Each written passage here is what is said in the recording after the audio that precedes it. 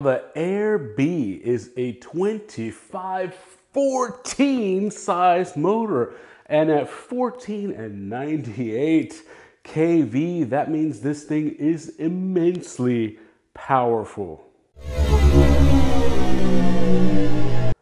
John here, guys, and today we are talking about what is most likely the biggest motor you have ever seen.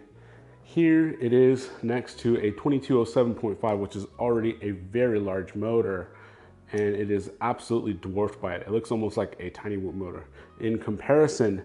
And the interesting thing about this is a collaboration between Racerstar and T-Motor, as you can see, designed by T-Motor right here.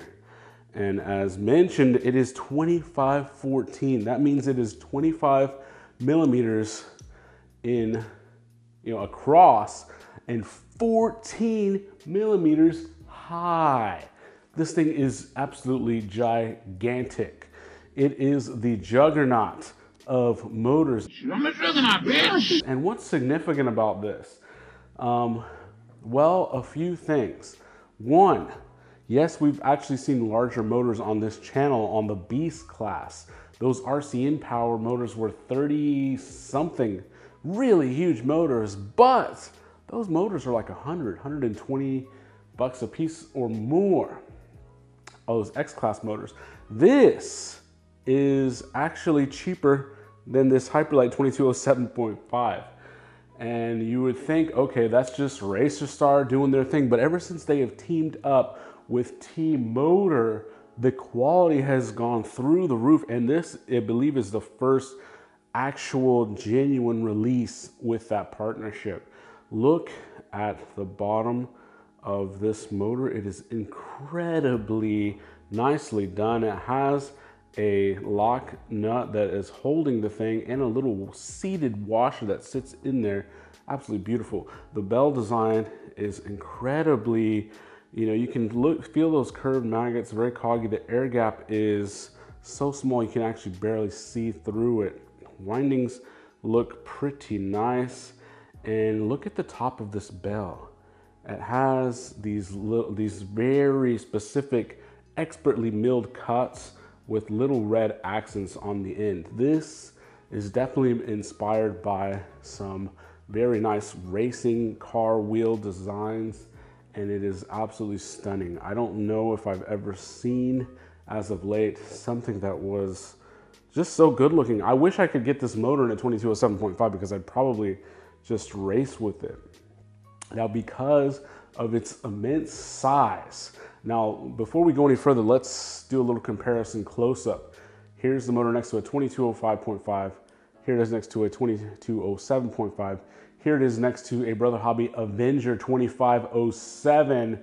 And then boom, the Air B. This thing dwarfs them all. And because the price is only $18 to $20, whoa, what does that mean? Well, you're not gonna wanna run these giant motors on a 5-inch. So I'm gonna have to build up something unique, something different. And I've already selected a few components. Here is this crazy VTX that actually has dual antennas.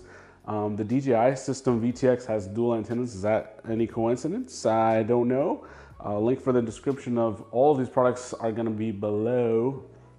I'm also probably going to be using the Falcor 2 for this project. Awesome thing. I'm not sure which ESC I'm going to go with. I may use the tried and true Racerstar $25 one and see if it withstands this. This would be the true ultimate torture test for that ESC. And I think I'm gonna go ahead and put some R9 receiver system on here. I have some of those in right now, and this will be a good test of this. So the last component that needs to be selected is gonna be the frame. What frame goes with this giant motor? I think I'm gonna need something at least 7-inch. 7-inch is kind of what I'm shooting for. So you guys put in the comments what you think the best 7-inch frame on the market is gonna be.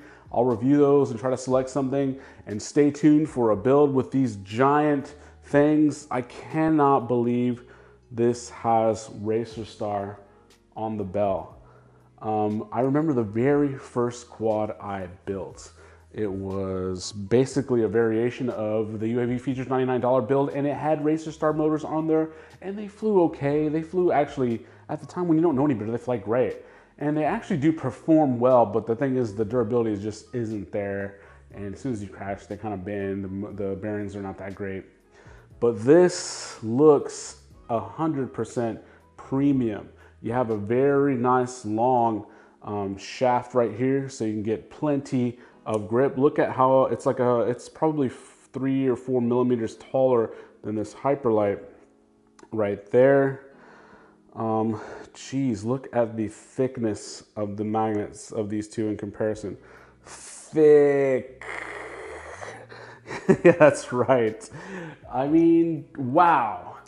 I can't believe that somehow Racerstar teamed up with those guys over at T-Motor. So you can expect that T-Motor performance, T-Motor quality, and they've always been one of the most nicely designed motor sets. I can't believe T-Motor's not keeping this bell design for themselves.